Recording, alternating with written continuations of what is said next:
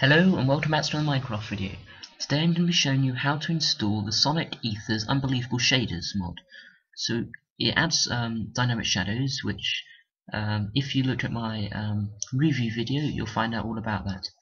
But this is how to install it. So what you'll need to do, you'll need to go to the forum page. There'll be a link in the description. You need to scroll down until you find this part. Then you need to download it for whichever the computer on, like Windows, Mac, Linux and stuff like that. So you need to go into it, wait for AdFly. So once it is done, click skip ad. Don't know what that was. You need to skip ad, download it. Then you need to go to the Optifine homepage, well forum page, and you need to go and download the Smooth Edition. I would recommend, as this makes it's the best for maxing your frames per second. So you need to download, just go to download 1 or download 2. Then wait for the AdFly skip ad and download.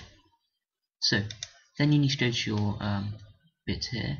You need to open this one with WinRAR Archiver, so the Optifine downloaded. And you also need to open the Sonic Ether's Unbelievable. Well, you don't need to open it, you need to actually extract it. So extract it.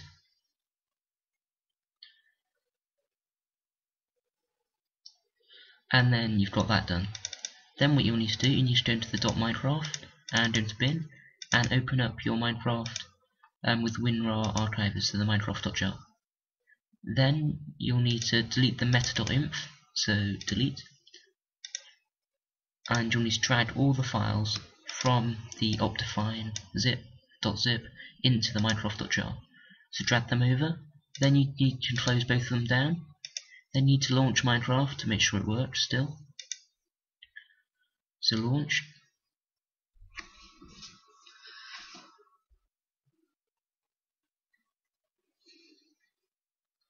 So and then just load up a world or something to make sure it's working.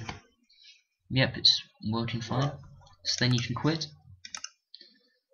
And then what you'll need to do, you'll need to go into that one that you extracted, and you'll need to go to this nitrous one and say open with Java SE binary.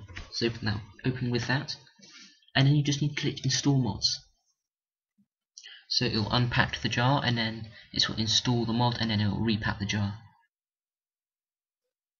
So it's unpacking still.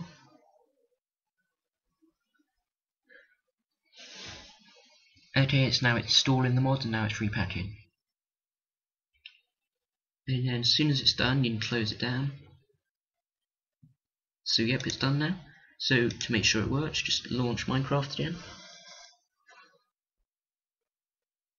Log in.